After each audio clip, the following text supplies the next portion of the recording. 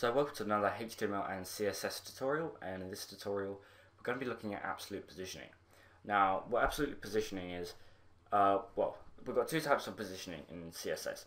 We've got absolute positioning and relative positioning.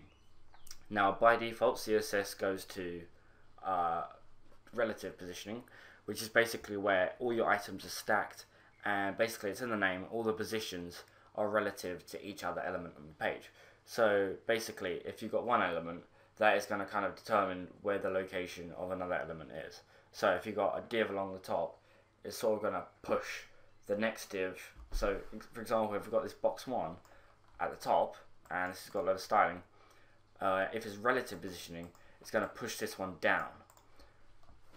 So what absolute positioning allows us to do is kind of position everything exactly where we want them, to the pixel that we want them. So you can have divs overlapping each other, for example, or anything overlapping each other. You can have things just randomly placed on your page. If we were to use relative positioning, we'd have to use margins and paddings, which would kind of get messed up based on the location of other items. So what we're going to do is we're going to add some basic styles to these.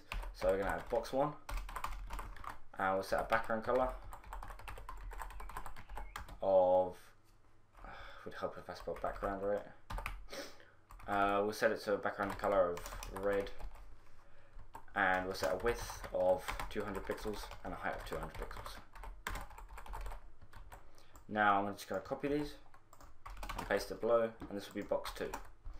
And I'll give this a color of blue just so we can determine which one is which. So now if I refresh this and bring it over here, you see we've got this red one and this blue one. They're stacked on top of each other. Now this is because of absolute positioning. So what I'm going to do is I'm going to go position, and this will be absolute, and same for this one. Oh. Save that, refresh. Now you see we just see a blue one. Now if I were to go into Chrome and inspect the element here, you can see the box 1 and box 2 are both there, except one is just hidden. So the reason they're hidden is because this blue one is overlapping the other one. And let's have a look why. So the blue one is box 2, and box 2 is lower down. Now the ones that are lower down always show up on top.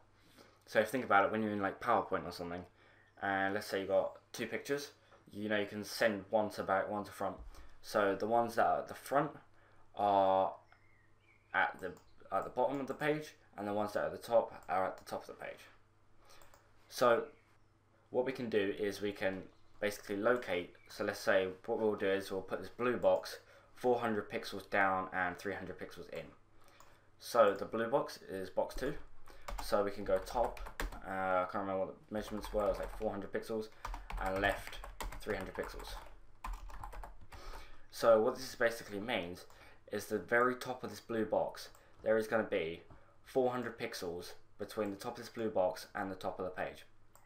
And the left one is basically saying 300 pixels between the very left of this page and the very left of this box and the left of the page. So now, if we save that, refresh, you can see this blue box has now been moved here.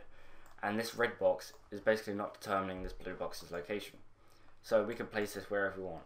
Now let's move the red box, so we can do it the same way, top, and I'll put 1000 pixels on the top. Oh, not L, it's supposed to be semicolon. And on the left we can do 800 pixels. So save this and we'll run it and refresh, and the red box has disappeared. That's because it's moved lower down, and you see the red box is down here.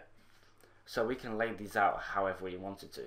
So this is good if you want to basically have a bit more freedom with the way your site works, but I would still recommend using relative positioning for the bulk of your site. So I wouldn't recommend building your entire site with absolute positioning, because let's say suddenly you decide to downsize one thing, let's say you just downsize your header, you kind of got to change the relative positioning of everything else, not the relative, the absolute positioning. With relative positioning, it'll all move around to fit. So that's pretty much it to absolute positioning. So yeah, so thank you for watching this tutorial. Don't forget to comment, rate and subscribe, and I'll see you in the next tutorial.